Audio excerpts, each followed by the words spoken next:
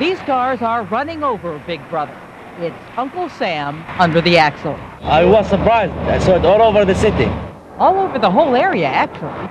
You'll see these black strips making the familiar bump under your wheels. Actually, I thought it was a speed trap. Really? Yeah. When I see those in the street, normally I slow down. Should you have slowed down? Yeah, I should have. Were you speeding? Just a little bit. I just got you to admit on camera that you're speeding. It'll give you a start until you realize the speed doesn't count. The rubber counts.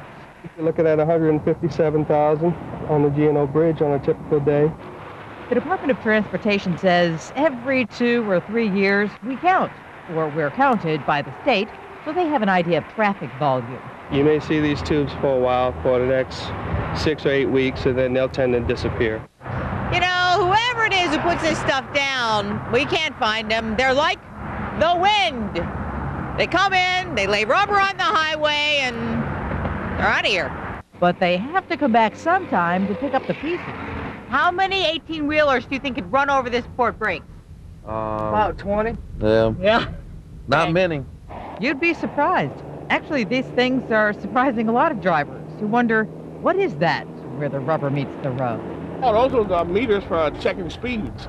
Yeah. Were you speeding? No. I hear a police car. Oh, no, I wasn't speeding this time, no. That guy's not after you then. No, he's not after me, no. Well, you gotta figure someday it's gonna happen. Somebody will put a computer chip in there, hook it up to a cop car, and while you're being counted, your number comes up. I'm Janet Gross, Fox 8 News.